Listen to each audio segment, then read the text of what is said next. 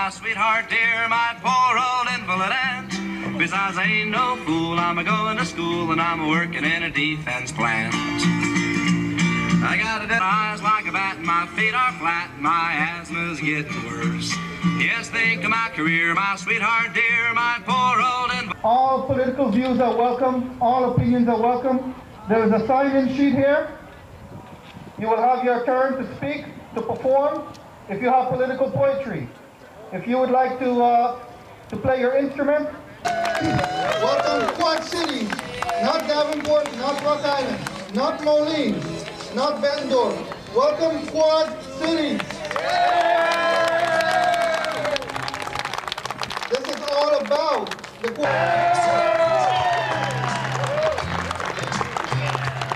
I want to thank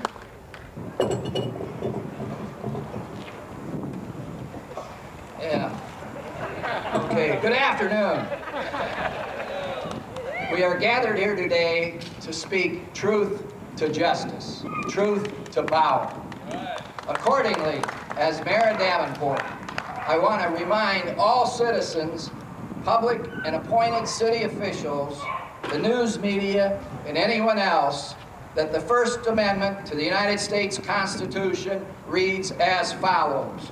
Congress shall make no laws abridging the freedom of speech or of press or the rights of people to peaceably assemble and petition the government for redress of grievances.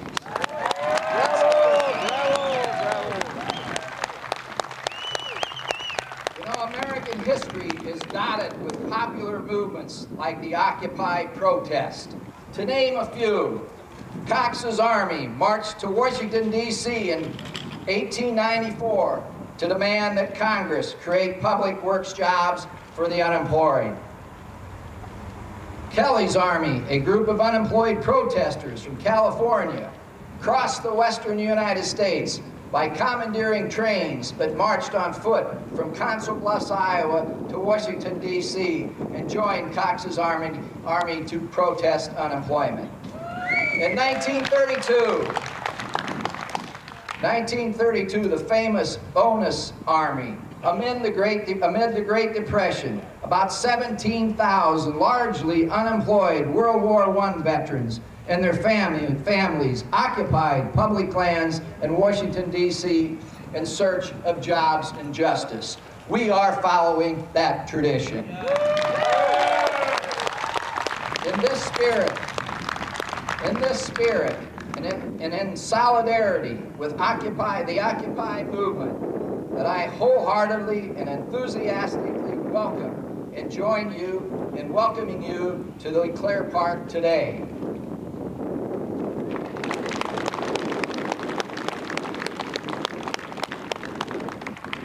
But let me remind you, as Mayor of Davenport, I call upon you to please heed the words of the late Martin Luther King, Jr., who said in his I Have a Dream speech, given on the National Mall, let us not seek to satisfy our thirst for freedom by drinking from the cup of bitterness and hatred.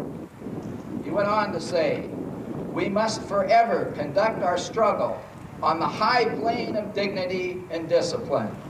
We must not allow our creative protest to generate into physical violence. I know of which I speak, for I was there on that historic day on August 28, 1963. My point here is the Occupy Wall Street, Occupy the Quad Cities movement has to date been rooted in the best tradition and spirit of the American protest based on nonviolence, and let us keep it that way today. As long as this movement remains nonviolent, the American people will be sympathetic and supportive. And let this movement not be co-opted by sinister or cynical forces who would like to see it derailed or destroyed, such as the Koch brothers, in order to prevent the attainment of our goal of real justice in the world. As Martin Luther King was fond of saying, we will not be satisfied until justice rolls like water and righteousness like a mighty stream. Now, since this is a public soapbox, I too, as a member of the public, wish to put forward some suggestions and observations that I have advocated for years that I think would help make for a much more just society. It takes about 5 of these or 8 of these. First, what the world really needs, folks, is a more fair distribution of income, power, and wealth. As Pope Paul III and as Pope Paul II and other religious leaders have said, and I quote, "The needs of the poor take priority over the rich, the desires of the rich. The rights of workers over the maximization of profits.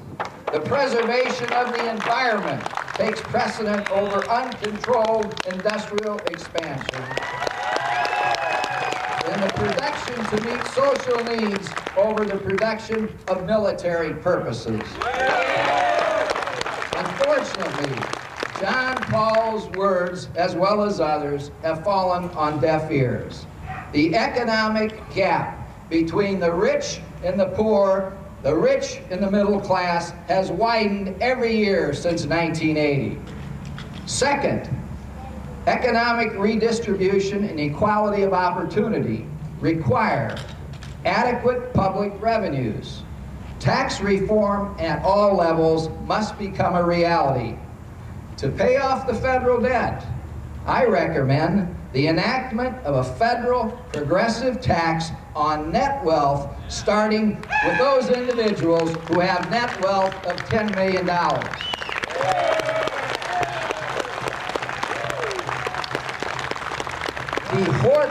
The hoarders and malefactors of great wealth and fortunes must be made to pay for the injustices that they have perpetrated on the American people and the people of the world since the beginning of time. Third, President Lincoln in his Gettysburg Address said, "This nation under God shall have a new birth of freedom, and that ours is the government of the people and by the people." He did not say it was a government by corporations, of corporations, and for corporations. Corporations are not people, and free speech should not be equated with money.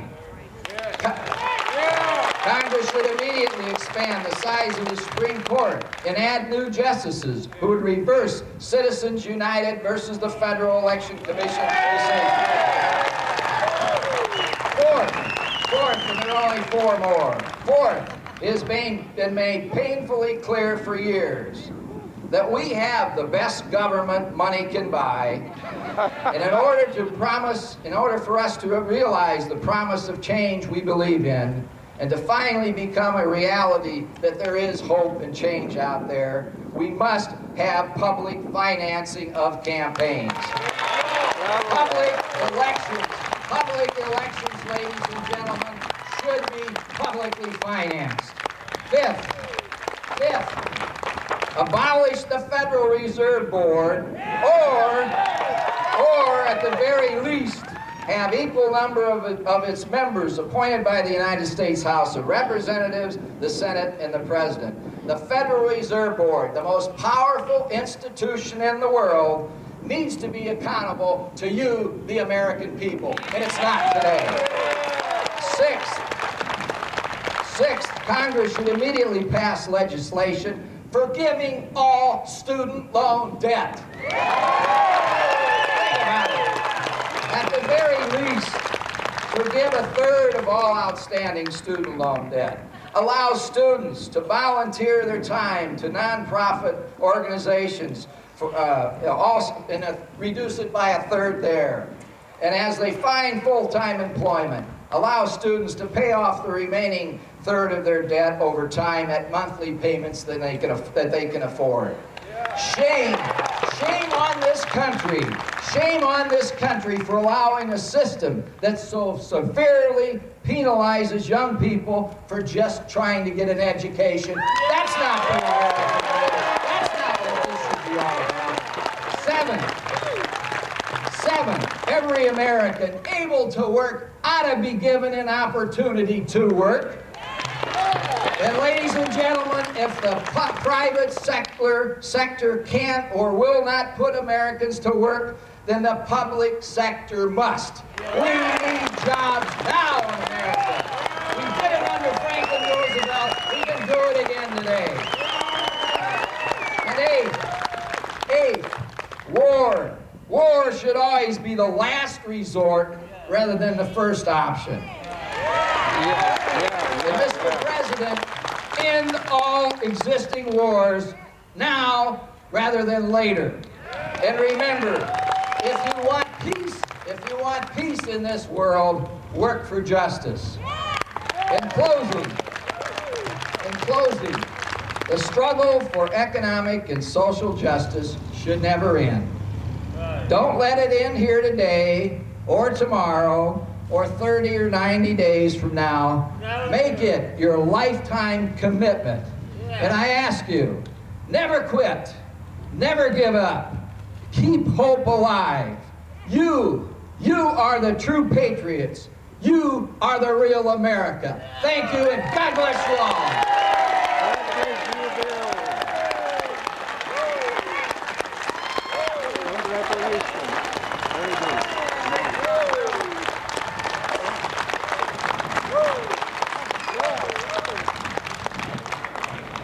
Thank you very much, Mayor Gruber. Being that I'm pretty new to the Quad Cities, I was told that Mayor Gruber has a long history of social justice causes, and I thank you, Mayor. Now,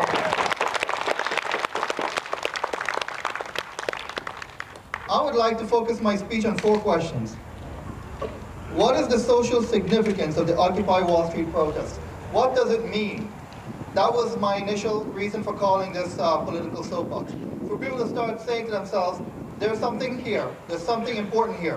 What is it all about? The second question is, are occupiers liberals and Democrats, or is the larger social issue above our partisan philosophies? The third question is, what are some of the issues we can begin to identify for the Occupy causes? And finally, how do we mobilize from here? From today, how do we mobilize? How do we take the next step? Okay, social significance. First of all, there has been a rising, what I call a rising of global consciousness. The Arabs are beginning to realize that they don't deserve freedom unless they rise up and break the bonds of oppressors, break the bonds of their political dictators. We saw how Saddam Hussein was found in a hole. Now we see how the latest dictator was found also in a pipe, and how his life of abusing his people and calling them rats, this is not tolerable anymore. We, the people, are beginning to raise our consciousness and realize that we can break the bonds of these alien things that oppress us.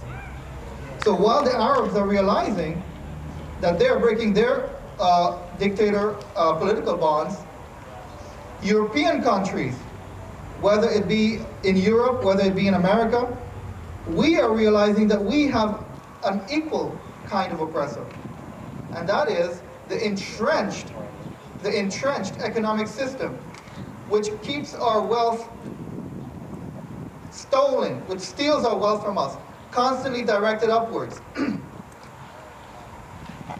Republicans speak so much about small businesses and creating wealth and being entrepreneurs, but no one has ever brought up the issue of how hard it is to get a business off the ground. Why should it be so hard for we, the people, to be creative?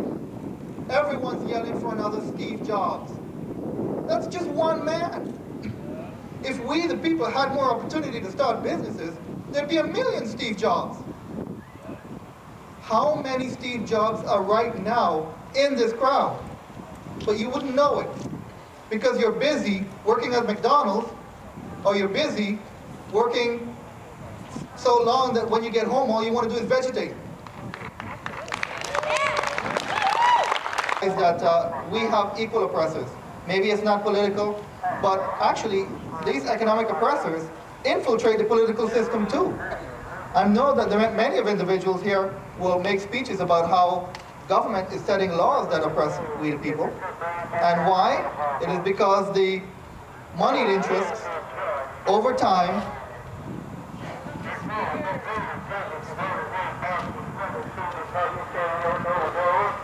I would like to listen to what he's saying. Over time, over time, the moneyed interests have really infiltrated our political system. And to me, the worst thing that I see is when the Supreme Court made that judgment that corporations have equal rights to people. To me, that is the sign of corruption at the worst, you know, the highest. When corruption can get to the Supreme Court, when these Republican-minded individuals start making national laws and redefining the legal system in this way. Anyways, so the second question: are occupiers liberals and Democrats, or is there a larger social issue beyond these partisan philosophies? If we take the issue of the polarization of our global wealth seriously, we begin to realize that we are the 99% who are denied an equitable share of our world's resources. Whether we be Republican, Tea Partiers, whether we be small business owners, we are still the 99%. When you stand here, you are the 99%. By focusing on how we might fight for an economic system where we can keep a fairer portion of the wealth we create, rather than artificially redistributing it, we can rise above the Republican self-sufficiency versus the socialist redistribution debate. Right now, the Republicans and the Tea Parties are yelling, it's not good if you are yelling, take wealth from the rich and give to the poor. They're saying that, what I'm saying, we don't have to do that. All we have to do is change the system in such a way that the poor will keep the wealth they create.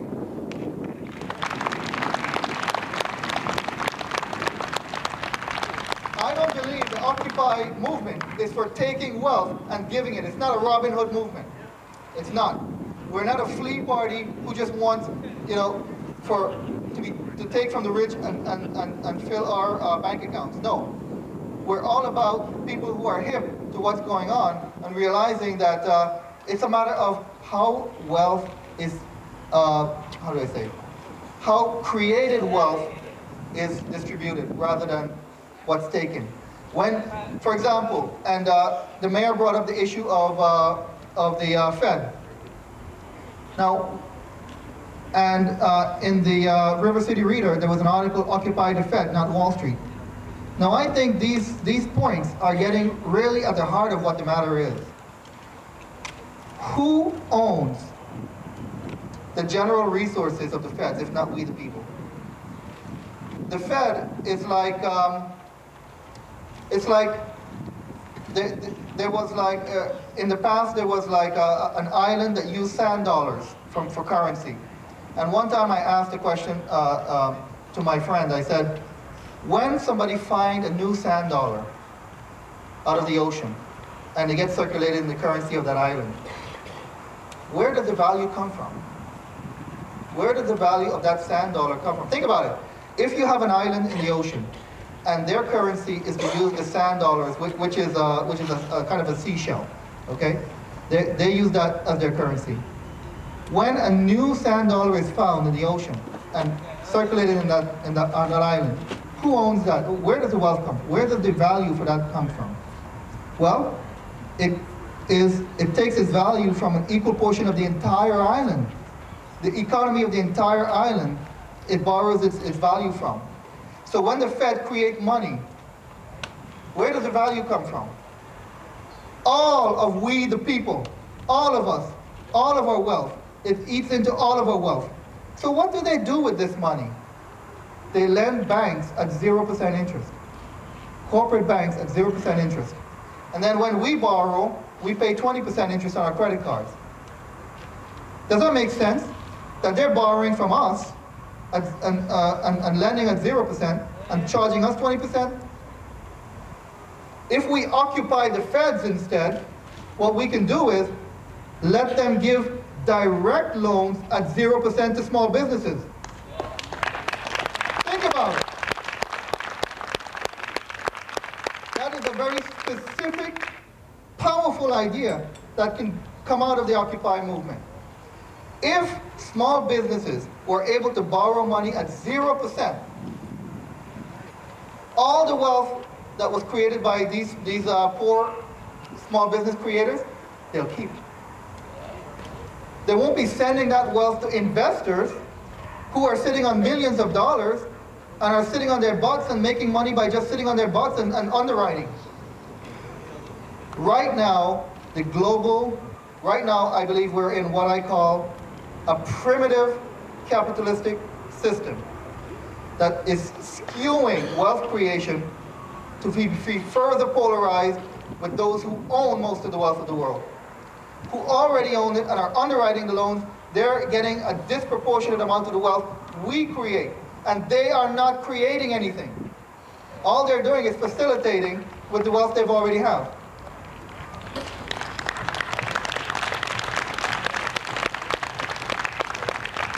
Why should starting a small business be as hard as the space shuttle breaking the gravity of the Earth? Do you know how much fuel is used for the space shuttle to break the gravity of the Earth? Well, in our present unjust, primitive capitalistic system, it takes that much energy to become rich. It takes that much energy to start a business and become wealthy. And again, I make the point, the Steve Jobs can be found when the people are liberated. Because it was just an accident that one man with a talent was able to be just in that right place to make such a creative difference in the world. Imagine how much of us that have talent right now can't do it because we're out there. I spent 6 years as a trucker, writing a book, talking to my fellow Americans.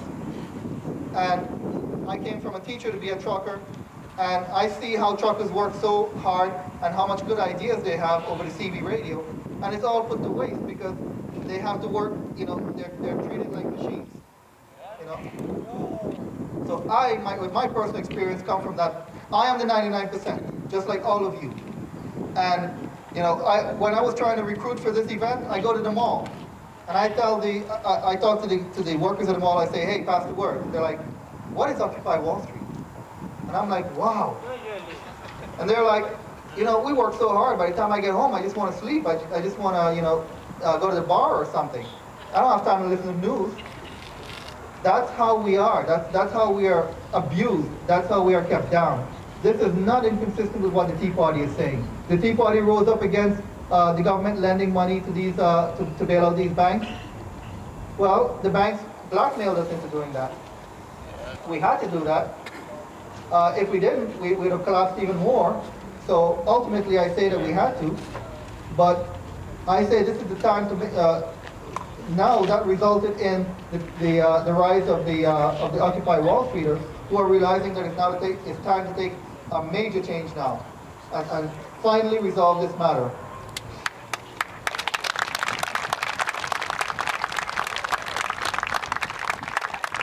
Okay, so the issues that we can begin to identify: inspire creativity and stimulate wealth production by bringing Fed lending rates to the bottom of the wealth pyramid, what I mentioned before, lending at 0% to small businesses. That would stimulate the economy. It would be a massive stimulus project. Instead of lending to the banks, you lend directly to the wealth creators. It would also significantly reduce unemployment, because there are so many individuals with business ideas that would just love the funding to get it started. Buy American! Yes! Yeah. That's what we can do. And now here is a very interesting thing that we can talk about. Begin thinking about how we define human heroism, discouraging tying success to financial gain, and begin opening our minds to the very many forms of achievement, such as the arts. Right now, what happened, let me ask you a question. What happened on the corporate level that caused this great theft of American wealth with the present recession? We had a bunch of individuals, a bunch of smart individuals who are working in Wall Street that say to themselves, you know what? If I can make $1 billion, I'm a hero. If I can get away with $1 billion, I'm a hero. American society, the world society right now defines terrorism as the next Donald Trump. If I can be the next Donald Trump, I've succeeded. I'm proposing to us, let us redefine what the hero is. Let's redefine the hero as anyone that can contribute to the betterment of humanity.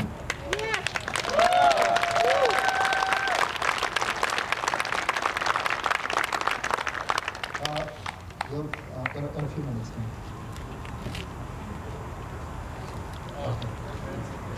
Okay. So, another issue, find ways to perpetually activate the people. Keep us constantly active. If we make the mistake of trying to form a political party or trying to find a presidential candidate, in time, that party will be infiltrated again by the moneyed interests. In time, the presidential candidate will be corrupted by campaign contributions from the wealthy. It is better that we remain perpetually active in an organization and continually lobby and keep politicians accountable according to these economic justice concerns of ours. Term limits.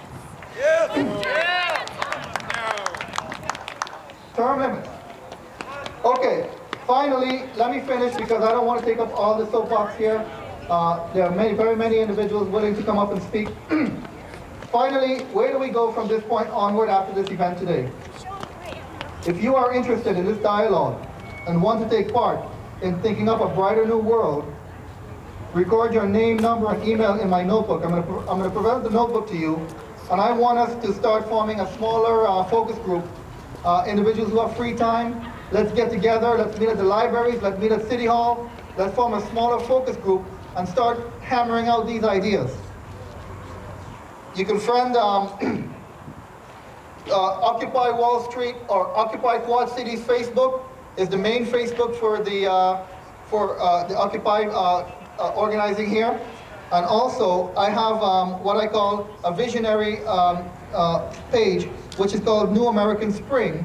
If you search Facebook pages New American Spring, it is where all of the ideas that I'm presenting here, you know, that's the beginning point where we can all mobilize around and begin to hammer out these ideas and make a real contribution to all of Occupy across the country. Because we are equally Occupy and we can start finding some solutions. Let a constant occupation begin in the Quad Cities from this day forward. We need not disobey our civil authorities to keep our message constant. For example, the winter will be coming, so if individuals are not inclined to camping out, now I welcome those individuals who are inclined to camping out. The city has welcomed them, they have a permit to do so. If you're not inclined to camping out with the winter, I can foresee where a coordinator can work with individuals to say, what hours are you free in daylight hours? Let's meet in front of this unemployment office and picket. Let's continually march. I would like to see in every daylight hour during this coming year, there should be signs raised and marches going on at some place in the Quad Cities throughout from this day forward.